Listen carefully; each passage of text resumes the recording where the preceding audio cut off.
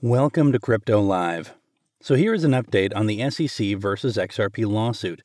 And Ripple has had enough with the SEC and has just got a huge attack at the SEC.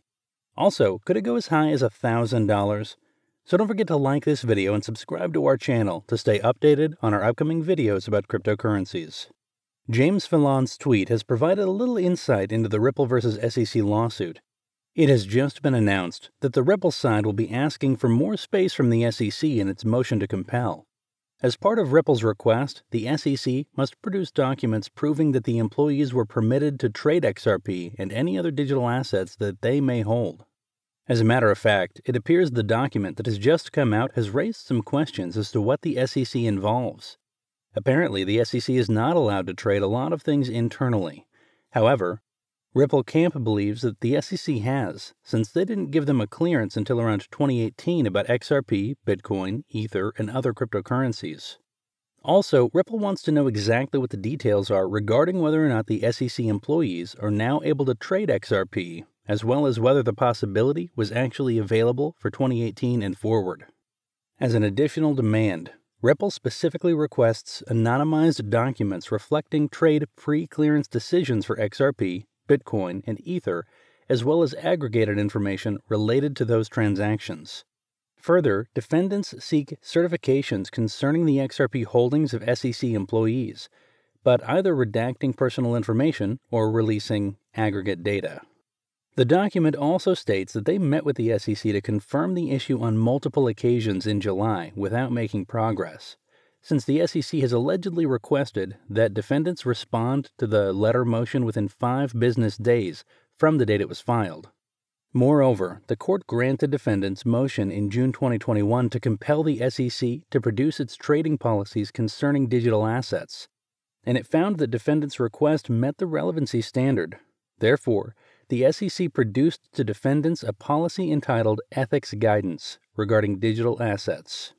Moreover, SEC employees were not restricted from trading digital assets thanks to no policy of the SEC prohibiting such activity. So that likely meant that at that point, Ripple XRP were regarded as non-security assets, or at least not against the law. The SEC did not clarify anything regarding the cryptocurrencies, which is why everyone can trade it. And honestly, it seems a little strange from this perspective on top of these things. And it seems that everything that is not properly regulated cannot be traded by SEC members because it could be illegal. SEC employees, however, have had a long-standing policy stated in this little number that prevents them from engaging in security transactions without pre-approval.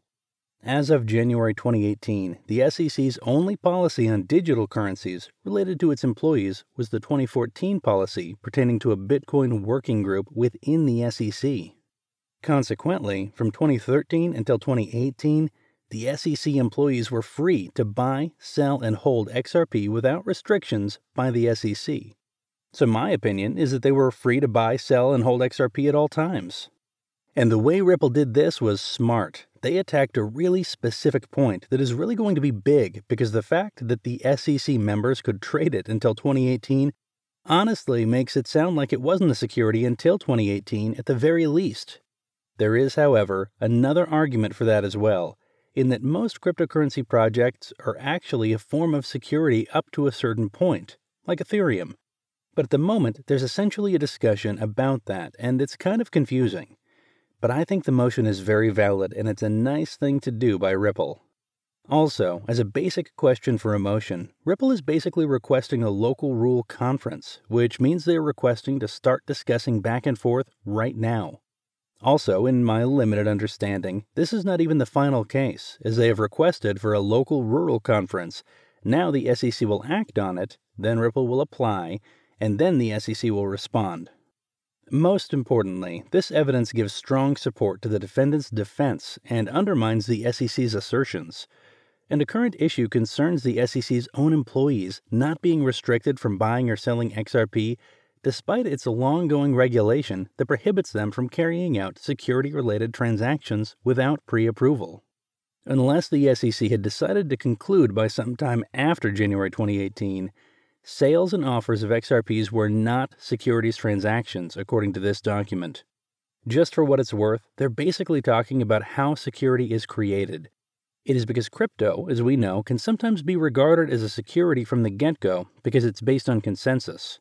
So that can change. For example, if Ethereum were to begin again, they would have a pre-sale, which is bad. They had a kind of centralized little system at the beginning, which would have been better if they had had no pre-sales. As for Ripple, at first it had a fairly centralized system with no pre-sale, but that has changed greatly in 2017, and there has been a huge shift. So the question that arises here is whether or not they had no longer thought it was a security by 2018, or if they didn't have the authority to say so, but at that point, XRP was certainly decentralized enough that it didn't qualify as a security. Consequently, the logic that the SEC's pre-clearance requirement began on August 19, 2010 undermines the SEC's contentions that individual defendants failed to determine that their XRP offers and sales were securities as early as 2013. And the way I see it, the argument is now irretrievably settled for Ripple, and no way in the world is Ripple going to lose it. Do you agree with this? Please let us know your thoughts by leaving some comments below. In addition, Brad Garlinghouse and Chris Larson's lawsuit against them will not be thrown out. And the fact that Ripple discovered that was the case, by the way, makes me think it has won. Basically, this lawsuit is three-party. One is against Ripple, one is against Bank on the House, and one is against Larson. Nevertheless, many believers believe 2/3 of this case will be resolved. The only problem is that it's not the biggest part of the case that we're looking forward to. XRP's status being a hot topic has to do more with whether or not the people we know, like the founder and CEO, are responsible. But this is nice for them, and it is nice to hear, but it does not concern us as much, but this information here could be critical for Ripple's fair notice defense. The fact that the SEC itself had not decided that XRP sales or offers constituted a securities transaction is again critical. There is clear evidence that the market participants were not given a fair warning that XRP would later be included in the security. Despite there being recognition that digital assets could be subject to the SEC's prohibition against security deals, the January 2018 policy does not declare all digital assets securities, nor specify which digital assets are securities. It is because, according to the SEC, January 2018's policy appears to have been the first time in which digital assets were included in this regard, although digital asset transactions were left to the pre-clearance process for determination. As a result of this, from 2010, there were basically rules established. However, it is only since 2018 that this policy has included crypto in some capacity, although it is not all cryptos that are now forbidden. In this case, the members of SEC would have to approve the trade of crypto-encrypted assets on an individual basis. Additionally, because the SEC has refused to provide the pre-clearance documents, which are SEC internals, defendants cannot determine whether the SEC prohibited or allowed transactions in XRP, Bitcoin, or Ether. Which makes me wonder why they would not provide that, since they should know about it if they were providing it on their end. As for theoretically correct, if the SEC had given some thought to XRP and if SEC members could trade it, that might seem right theoretically. As a result, I believe Ripple's case needs more details. Other remarks by the SEC also demonstrate the need for additional information. With these, it is clear that there is more information that will be released in the future regarding this lawsuit, and it is clear from the facts that the SEC suit is really like a ploy. So once the current storm passes, XRP has a real chance to reach $1,000. That's all for this video about crypto, and thank you for watching. If you would like to receive updates on the crypto market, make sure you click the subscribe and bell button.